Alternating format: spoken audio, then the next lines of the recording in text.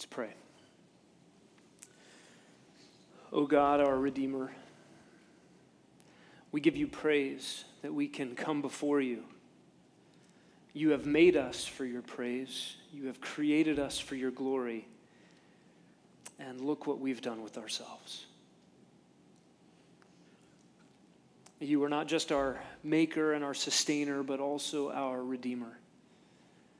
The one who rescues us from everything we've made of ourselves. The one who rescues us, from the consequences of our sin, and from your wrath. God, we thank you that we can hear from you in your word, that you have not left us to our own schemes and our own devices. You have not just let us go our own way, but you are a gracious and merciful God, seeking a people for your own possession, eager to redeem, quick to forgive, desirous for reconciliation. And you have done all the work. You have done everything that is required, everything that is necessary for our salvation. And we can only say thank you, praise you. As we come now to your word, we pray that you would help us to see ourselves rightly. We pray that you would help us to see you even better. And we ask, oh God, that your word would have its way in our hearts and our lives for your glory. In Jesus' name, amen. You may be seated.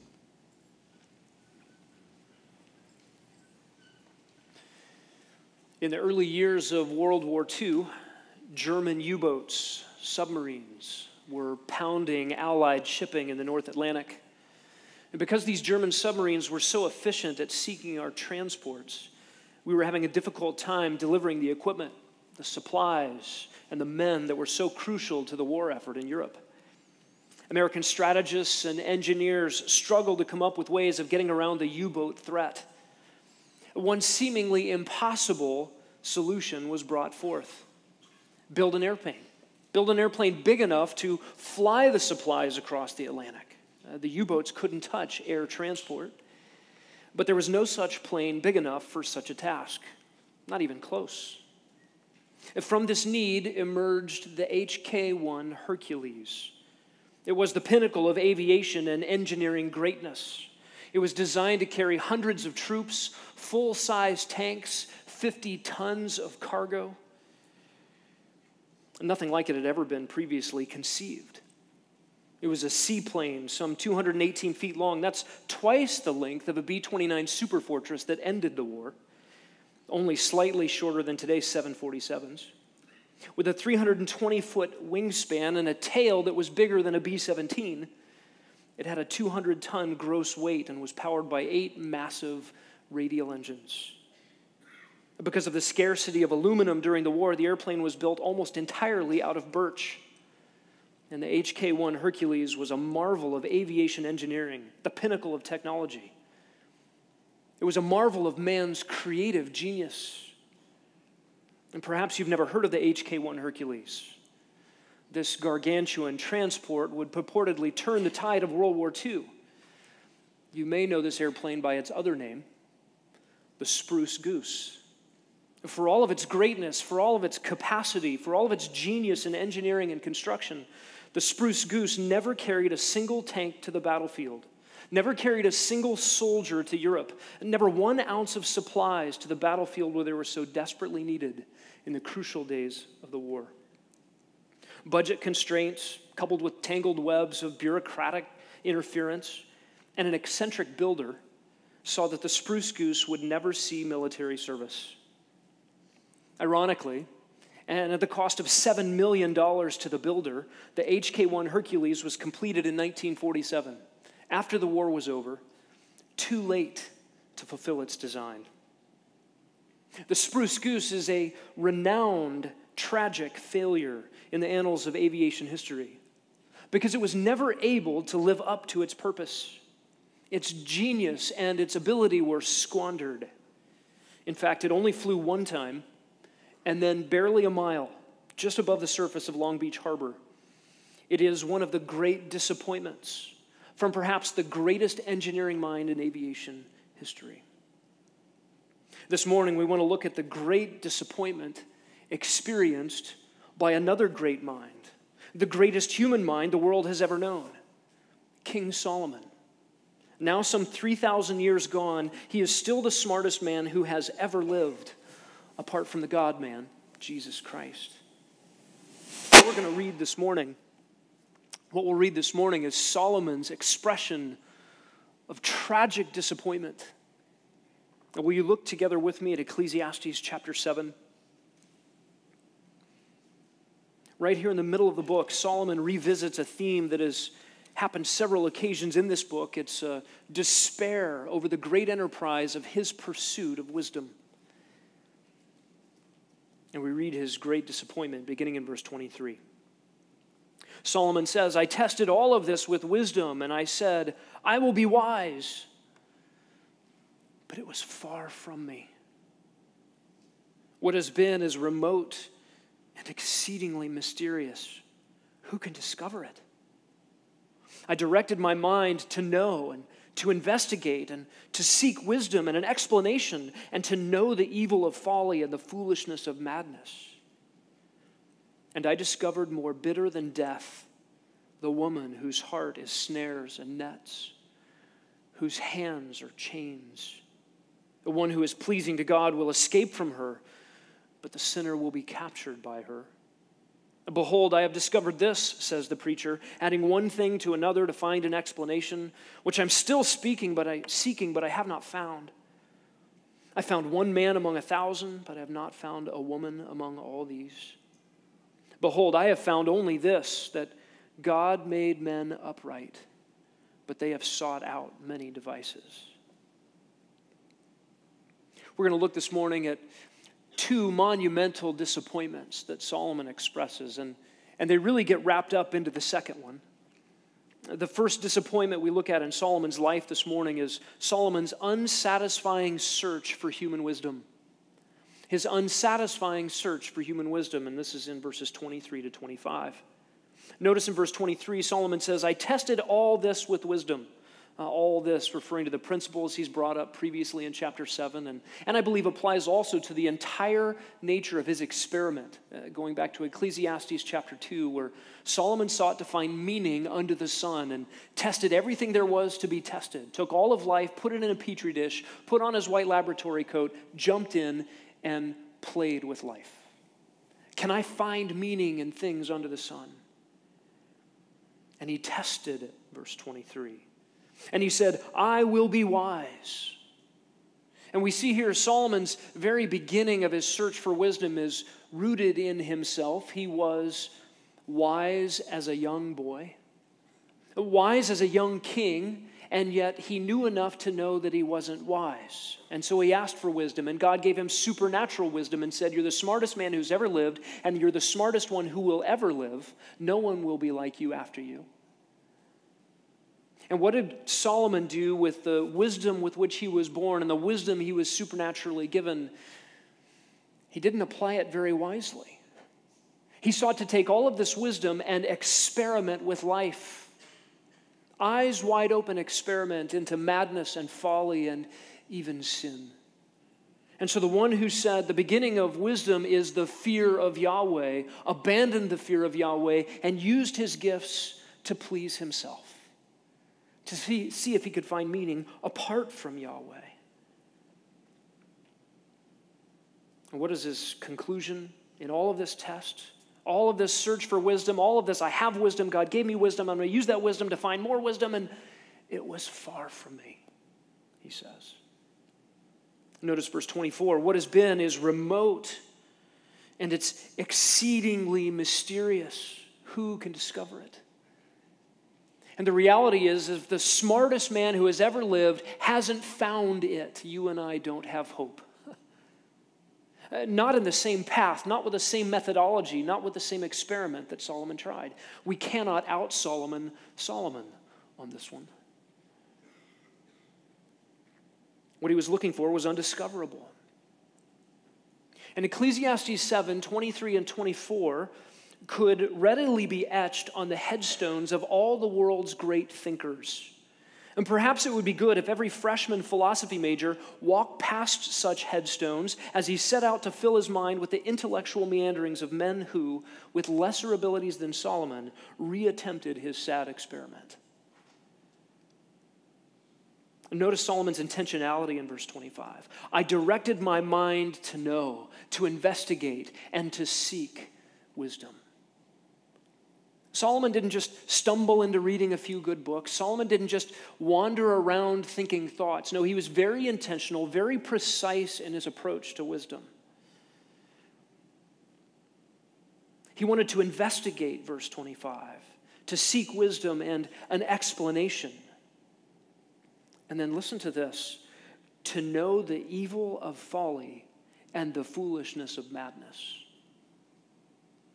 It's one thing to look at folly from a distance and learn by someone else's example. Solomon became the example and learned experientially the suicidal nature of folly and madness. You've heard that curiosity killed the cat. Some things aren't worth studying. How did that work out for Adam and Eve? Do you remember the tree in the garden was called the tree of the knowledge of good and evil? And the tempter came and said, you'll be like God, for now you will know evil. Well, they wouldn't know evil the way God knows evil, distant, unattached, but omniscient. No, they would know evil by firsthand experience. And it was a suicide. It was the death of Adam and Eve and the death of the entirety of the human race. Tragic consequences to this kind of curiosity that brought about destruction and disease and death for us all. For Solomon, a wise man who prized wisdom, the emptiness of his search must have been excruciatingly discouraging. And you know, his hunt for wisdom was foiled by three factors. We've seen these in Ecclesiastes. First of all, Solomon's under-the-sun approach to the search for wisdom meant that he would never find it. Right? He himself would say that the fear of the Lord is the beginning of wisdom. He abandoned the fear of the Lord by pursuing things that God hates. And so he was never going to find wisdom under the sun, never going to find wisdom in the approach that he took. And there's a second reason that Solomon's approach to wisdom would be foiled. The kind of information he was seeking was foiled by God's inscrutable providence. That is, there are things which God withholds because he's God and we are creatures. He's the one who said in Isaiah 55, my ways are higher than yours, my thoughts are different than yours. The secret things belong to Yahweh, Deuteronomy 29:29. The things that he reveals are for us and for our children so they may teach them and do them. But God, as infinite in his knowledge, will always be above and beyond us. And so any approach to wisdom that erroneously seeks every answer to everything will fail. Some of those things are not for us. And the third reason, and I think the one that's highlighted here in this passage, why Solomon's pursuit of wisdom would fail, is because of the very nature of humanity. An under-the-sun pursuit of wisdom fails because we are failures. Universal human depravity isn't just about what we do that displeases God. It's about who we are by nature, and it affects how we think and how we feel, what we love and what we hate. Depravity affects every capacity of the human constitution. That is the heartbeat of this passage, and that is really the great disappointment that Solomon turns to beginning in verse 26. Solomon is disappointed with the unsatisfying search for human wisdom, but that itself is grounded in Solomon's unnerving discovery of human nature. His unnerving discovery of human nature. What is man like? Look at verse 26. He starts by saying, and I discovered. So he searched, he investigated, he looked, he experimented, and in verses 26 to 29, we have his findings. His findings. And they all center around who we are. What does he discover first? Something that is painful. So painful by experience and its consequences that he would compare it to the bitterness of death. Look what he says in verse 26. I discovered more bitter than death, the woman whose heart is snares and nets, whose hands are chains. Solomon had lived long enough to experience death, the death of loved ones, the death of family, perhaps the death of friends. He knew the bitterness that that great enemy of humanity is.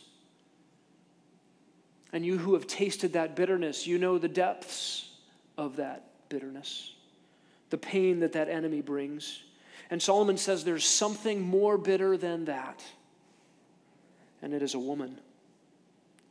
The woman whose heart is snares and nets. He says her heart, the very disposition of who she is, her central command center, her mind, her brain are geared towards something. And she's geared towards being something of a hunter. Her heart is snares and nets. These are words that are used to describe one who hunts birds, lays traps for birds, catches them. Her snares and nets are the weapons of the hunter. And notice her hands are chains. What is the result of the activities of this woman? Slavery. This is a trap. I read recently about a beetle of the genus Epomus. And at the larval stage, the baby version of this beetle looks like a great thing to eat if you're a salamander or a toad or a frog. Amphibians target these kinds of things for breakfast. But this larva is not something you want to eat if you're a frog. This larva has giant pincers on its front of its face that once it is ingested, it grabs on. So you think you've found dinner, and dinner has found you.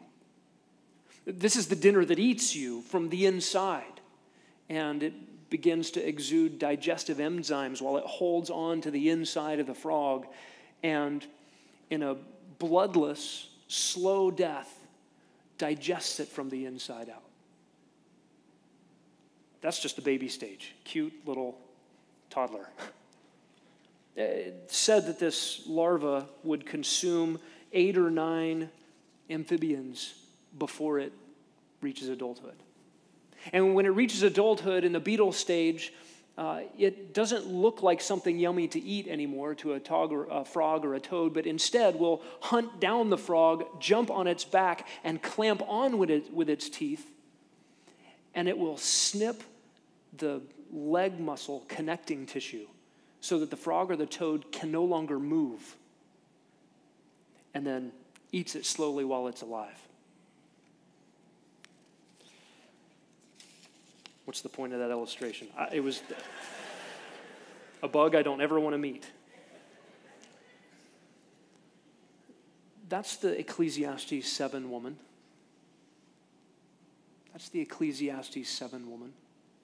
A snare and a trap. Enticing, appealing, attractive death.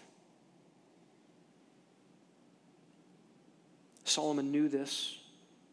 Solomon experienced this bitterness. Look in verse 27. Here's another discovery. Another discovery. He says, behold, look at this. I've discovered something. What is it that Solomon discovers in verse 27? I've discovered this, adding one thing to another to find an explanation. Verse 28, which I'm still seeking but have not found. What does that mean? I found something else. What did he discover? He discovered that he's still looking for something that he hasn't found. Right? Insert you two. I have run, I have crawled, I have scaled these city walls, but I still haven't found what I'm looking for. That's what Solomon has discovered. What was it that he was looking for? What was it that he could not find?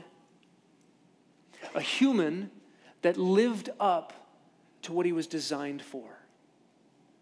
A human that lived up to what he was designed for. And he comes to that conclusion in verse 29. He says, "Behold, I have found only this." Oh, that's the discovery. That God made men upright, but they have sought many schemes. Before he gets to verse 29, he gets us to the conclusion of universal depravity there, but in the meantime, he takes us on a survey of the specimens of humanity in his own circles of experience. And back in verse 26, his recommendation was, escape the woman whose heart is snares and nets. The one who is pleasing to God runs away from her. And then he describes the people that he had been around. Admirable men, admirable women. Notice verse 28, I have found one man among 1,000. By the way, that's 0.1% of the people in Solomon's experience. And I have not found a woman among all these. These are striking statements. And I don't think Solomon has in mind precise mathematical calculations, right? 1/20th of 1% of all the people he knew were horrible people. This might be something like a phrase that we use. That guy is 1 in a million. Of the admirable men in Solomon's circle, you and I might think of someone like Nathan the prophet. Remember, Nathan was the godly man who had confronted David, Solomon's father, on his own sin. He was still alive and around in Solomon's day. Maybe Solomon might think of a guy like that and couldn't think of any ways that Nathan had disappointed him. And so, yeah, maybe there's a good guy. That's not a statement that Nathan himself doesn't fall into the category of verse 29. That's the conclusion Solomon is driving us towards. But when Solomon thinks about all the females in his life, he couldn't come up with even one like that. What a tragic discovery. I mean, think about how a godly woman is an under-the-sun treasure. Maybe the best thing in life for a man who loves God. God himself said, it's not good for a man to be alone, and so God created woman. Solomon himself in Proverbs 18:22 said, he who finds a wife finds what is good, and he receives favor from Yahweh. And didn't Solomon write a book called The Song of Solomon? Who was that girl? And what happened? What happened to Solomon that such a negative view has occurred so that he can't think of one upstanding woman in his circle? Well, 1 Kings 11:3 happened. He had 700 wives, princesses, and 300 concubines, and his wives turned his heart away. You see, Solomon married in large part for political alliances. He married the daughter of Pharaoh, ruler of Egypt. In order to make peace, he bought peace by his marriage alliances. Egypt wasn't going to attack Israel if the Pharaoh's daughter was in the castle. And he did this 700 times over. And then the other women in his court weren't quite wives. 1,000 women. You know, in Proverbs 18:22, Solomon had said, he who finds a wife finds what is good. That number is important. A wife. Not 1,000. Solomon had messed up the whole idea of what marriage is supposed to be. Had trounced what a beauty and what a treasure a godly woman is supposed to be. Listen to Nehemiah 13:26. Did not Solomon, king of Israel, sin regarding these things? Yet among the many nations there was no king like him, and he was loved by his God, and God made him king over all Israel. Nevertheless, the foreign women caused even him to sin. He knew about the woman whose heart was snares and nets and whose hands were chains. And he didn't flee. He experienced firsthand the bitterness worse than death. Consider a king's court with all the wealth and status and privilege and power. And what kind of women would be attracted to that kind of a setup? Probably not the Proverbs 31 type of woman or the Proverbs 18:22 kind of woman. Think about, even if such a woman were to enter that environment, what that environment might do to a woman. When you think about Solomon's indictment of the women that were in his circles, it is an indictment of the corruption of his own heart. This situation was a situation of his own making. And while every woman that Solomon might think of in this category is responsible before God for her own sin, Solomon is the one who surrounded himself with the kind of women that fit this category. And later on in this book, in Ecclesiastes 9:9, Solomon gives some remarkably good advice. Advice that he himself did not and later in life could not keep. Listen to what he says. Enjoy life with the woman whom you love all the days of your fleeting life which he has given to you under the sun. For this is your reward in life and your toil in which you have labored under the sun. And poor Solomon had to give that advice and observe its joys from a distance because he could not experience them himself. Plenty of other proverbs that Solomon gives, exalting the greatness of the gift of a godly woman. And then King Lemuel in Proverbs 31 does the same.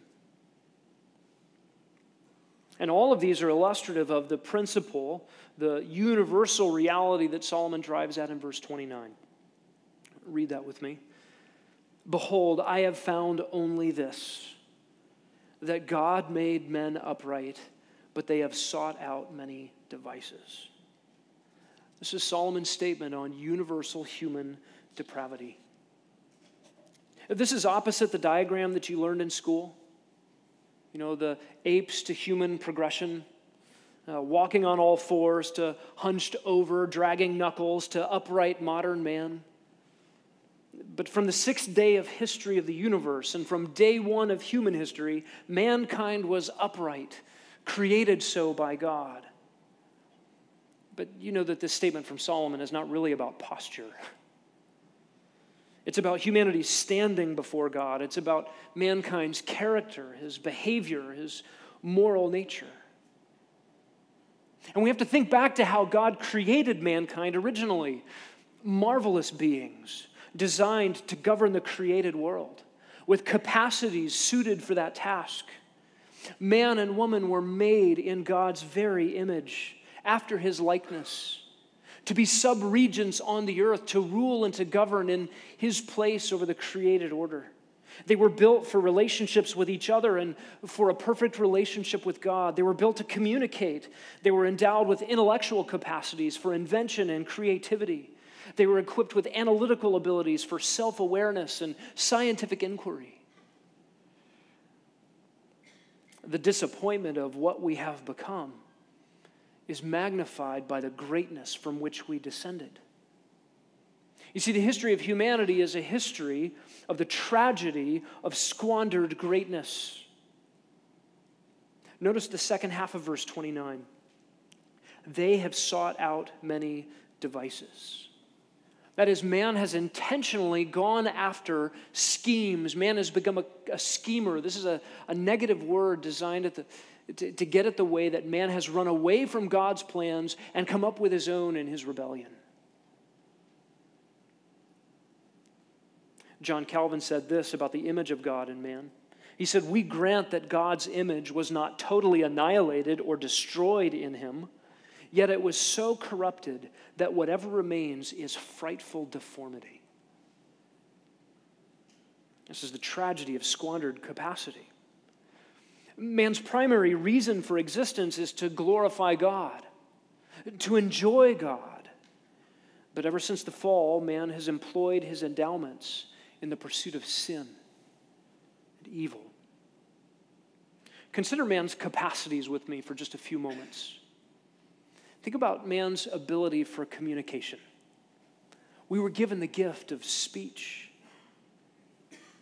And listen to how James describes our speech. He says, the tongue is a small part of the body, and yet it boasts of great things. See how great a forest is set aflame by such a small fire. And the tongue is a fire, the very world of iniquity. The tongue is set among our members as that which defiles the entire body and sets on fire the course of our life and is itself set on fire by hell. For every species of beasts and birds and reptiles and creatures of the sea is tamed and has been tamed by the human race. But no one can tame the tongue. It is a restless evil and full of deadly poison. We were given the gift of speech to understand God's thoughts and to be able to communicate and commune with Him and communicate and commune with one another. And we revile Him and blaspheme Him and curse each other. Think about man's capacity for creativity. The ability to take the things that God Himself has made out of nothing and rearrange them. And man's incredible capacity to reflect and to bring glory to God's genius through creativity has been corrupted by sin, so that all our abilities for music and art and engineering and literature have all become implements of godlessness in the hands of God's sinful creatures.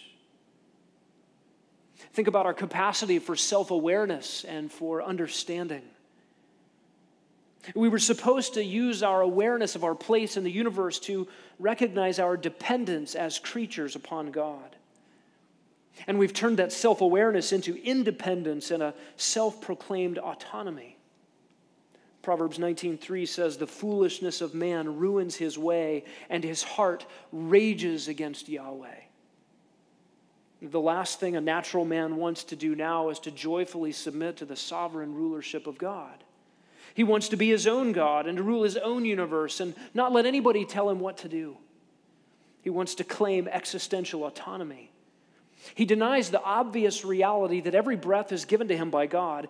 We are in reality dependent, but we act independent and autonomous. And our self-awareness has turned to self-exaltation. Consider mankind's innate sense of destiny and history. That is the ability to think outside of ourselves, to reflect on the past and to contemplate the future. Instead, we tend to live for the moment. To pursue instant gratification, we become slaves to Darwinian self-preservation and temporal gluttony. Consider the intellect given by God. One of the effects of an inherited sin nature is the corruption of our intelligence. Somewhat like a computer virus, sin has gotten into our ability to think straight and to process information. Our intellect has been darkened. Listen to Jesus' assessment in John chapter 1, verse 5. Light shines in the darkness, and the darkness did not comprehend it. What does that mean? Jesus Himself, the light of the world, was here, and we were so darkened in our thinking we didn't know light when we saw it. Listen to Romans 8. The sinful mind is hostile to God. It does not submit to God's law, nor can it do so. And those controlled by the sinful nature cannot please God. Consider our ability for reason and rational ability. Because of sin's effects on our minds, we have lost the capacity for clear and unobstructed logic and reason. As much as we'd like to think we're capable of objective reasoning, we're enslaved to sin at the thought level. Jeremiah 4:22, for my people are foolish, they know me not. They are stupid children, and they have no understanding. They are shrewd to do evil, but to do good they do not know. And Jeremiah 17:9, the heart, the brain, the mind is more deceitful than all else and is desperately sick. Who can understand it? Think about the will in the human constitution. The will is designed by God for us to bring God glory in our abilities to choose good over evil. And yet, what does mankind do? Genesis 6:5. Yahweh saw that the wickedness of man was great on the earth, and that every intent of the thoughts of his heart was only evil continually. It was God's assessment pre-flood. Wiped everybody off the map except for 8. But after the flood, same problem persists. Genesis 8:21, the intent of man's heart is evil from his youth. And Jesus says in John 5:40, you are unwilling to come to me so that you may have life. The will in the human constitution is broken, infected by sin, corrupt, so that we don't want the very things we should want most, the very things that would save us. And so no one comes to Jesus except the Father draw him. Consider our emotions. The well of our soul's feelings and desires, designed as a palette for the increased enjoyment of God's various excellencies, instead has become a fountain of misery and pollution. Jesus said, for out of the heart come evil thoughts and murders and adulteries and fornications, thefts, false witnesses, and slanders. Disney tells us, follow your heart, do what you feel. Our feelings are corrupt, and they lead to death. Consider mankind's capacity for morality. That innate sense of good and evil has been severely damaged. And although even after the fall we're born with a knowledge of right and wrong, we spend our lives trying to rewrite that knowledge. And even where that right knowledge remains in the conscience, we don't obey what we know to be right. Psalm 14, 1-4, they are corrupt. They have committed abominable deeds. There is no one who does good. Yahweh has looked down from heaven upon the sons of men to see if there are any who understand, any who seek after God. They have all turned aside. Together they have become corrupt. There is no one who does good, not even one. Consider our affections, what we love, what we hate. They've been completely upended by the fall. Jesus said in John 3:19, this is the judgment. Light has come into the world, but men loved darkness rather than light because their deeds were evil. How crazy is that? Light and life we despise. We love the wrong things. We hate the wrong things. Thomas Boston said it this way, the heart that was made according to God's own heart is now the reverse of it. A forge of evil imaginations, a sink of inordinate affections, and a storehouse of all impiety. Behold the heart of the natural man. The mind is defiled. The thoughts of the heart are evil. The will and the affections are defiled. Consider our capacity for science. Our thirst for knowledge and our ability to study. They've been employed in every kind of vice and godless pursuit imaginable. And what is thought to be objective science is often based on an anti-supernaturalistic presupposition that cripples science at its very foundation.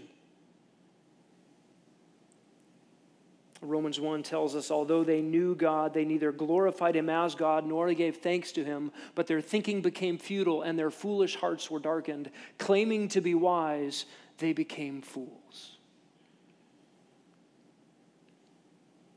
Mankind was also endowed with immortality, the ability to exist forever. And while man still is immortal, he faces the reality of death, physical death here, and eternal death, a death that is forever conscious, forever existent, but apart from everything that is good and pleasing. An eternity of suffering the consequences of sin and hell under the wrath of God. And mankind, since the fall, is subject to death. We were born dead, spiritually speaking. And we must be raised to new life if there is to be any hope. Romans 5:12, just as sin entered the world through one man, and death through sin, and in this way death came to all men on account of which everybody sinned. Consider man's capacity for responsibility or lordship or kingship or governorship. Man's role as the sub-region of God on the earth. What does man do with his responsibility? Abuses it or neglects it. Either through selfishness or greed, man has not been a good steward of the created order. We take the capacity for dominion and exert it sinfully in domination over other people, or abdicate it totally. in rejection of God. Man was given a capacity for adoration, a capacity for worship, for looking up and thinking about things bigger than himself. And man has taken that intrinsic capacity for reverence and worship and turned it away from the infinite God and turned it toward any old created thing. Stars, sticks, rocks, people, ideas, anything and everything but the one true God. They exchanged the truth of God for a lie, Paul says in Romans 1. And they worshiped and served the created things rather than the Creator, who is forever praised. And the best gift of all, man was given, created with a capacity for relationship to God. And that has been broken. Isaiah 59, 1 and 2. Behold, Yahweh's hand is not so short that he cannot save, nor is his ear so dull that he cannot hear. But your iniquities have made a separation between you and your God. And your sins have hidden his face from you so that he does not hear. What have we made of ourselves? Much like Howard Hughes, that eccentric billionaire who designed and flew the Spruce Goose. He was the son of a wealthy oil man and a rich heiress from Texas. He invested wisely and made a fortune, at one point becoming the richest man on earth. He was a genius, an engineer, a visionary, and a pilot. And when he flew his HK-1 Hercules in Long Beach Harbor in November of 1947, he was simply trying to prove that his now obsolete and over-budget dream really could get into the air. And the Spruce Goose flew for less than 60 seconds at a cost of about $417,000 per second, which is more than it cost us to put men on the moon. It was kept in a climate-controlled hangar in Long Beach for over 3 decades. Howard Hughes demanded that 300 people, full-time workers, keep it in ready-to-fly condition. And it never flew again. Like his Herculean seaplane, Howard Hughes became a recluse until his death in 1976.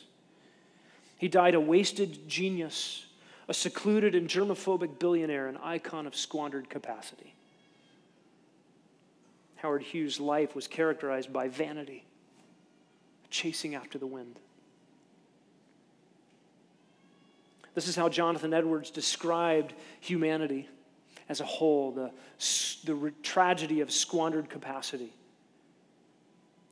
Jonathan Edwards wrote this: "See how much God has bestowed upon you in the endowments of your nature. God has made you rational, intelligent creatures. He has endued you with noble powers, those endowments wherein the natural image of God consists. You are vastly exalted in your nature above other kinds of creatures here below. You are capable of 1,000 times as much as any of the brute creatures. He has given you a power of understanding, which is capable of extending itself, of looking back to the beginning of time and of considering what was before the world and looking forward beyond the end of time. It is capable of extending beyond the utmost limits of the universe, and it is a faculty whereby you are akin to the angels. You are even capable of knowing and contemplating the divine being and his glorious perfections. Manifested in his works and in his word, you have souls capable of being the habitation of the Holy Spirit of God, of his divine grace. How lamentable and shameful it is that such a creature should be altogether useless and live in vain. How lamentable that such a noble piece of divine workmanship should fail of its end and be to no purpose. Was it ever worthwhile for God to make you such a creature with such a noble nature and so much above other kinds of creatures, only to eat and drink and gratify your sensual appetites? The great disappointment that Solomon experienced, the great problem of the search for wisdom under the sun, is us. The problem is me. And I can never be the answer to my most fundamental problem. This is the basic flaw of every human religion. Seeking in man the answers to the problem that man is. The problem is me. And the answer is Jesus. This is the glory of the gospel, the beauty of the good news which God proclaims to every one of you here this morning. A rescue from you. A rescue from yourself, for everything you've made of yourself and for the consequences of who you are and what you've done. A rescue from the just punishment against your sins. The good news is that God is ready and eager to rescue you from himself. We bent what God made straight or upright. We learn in Ecclesiastes 7:13 that God then bent the world around us and nobody can straighten it.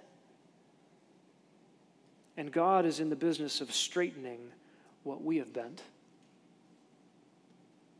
He is a God whose heart is to save, to rescue, to redeem, to forgive. And God himself came in the person of his Son, Jesus Christ, to live under the curse, to experience the curse, to go to a cross and hang between earth and heaven, between man and God, so that God could pour out all the sins of everyone who would ever believe, past, present, and future, and place them on Jesus, his precious Son. And then pour out on that beloved Son all of his anger against all of those sins and pay for them completely to bring you to himself, to redeem for himself a people forgiven, a people made new, a people who will be brought into conformity with the glorious resurrection personhood of his own Son. That you and I could be what humanity was designed to be in the beginning. And to have the glorious perfection of God's highest creatures with all of those wonderful capacities renewed perfectly. To live up to the purpose for which we were created. And to never be able to lose it again. That is the hope of the gospel. That is the confidence we have in the future for all who are in Christ Jesus. To have the Garden of Eden back again, but better, permanent, forever, unlosable. Will you pray with me?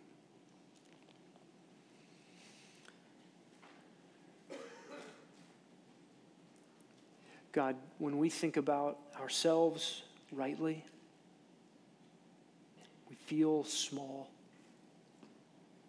And we think about you rightly, you loom large, infinite, glorious, powerful, awesome, and yet kind,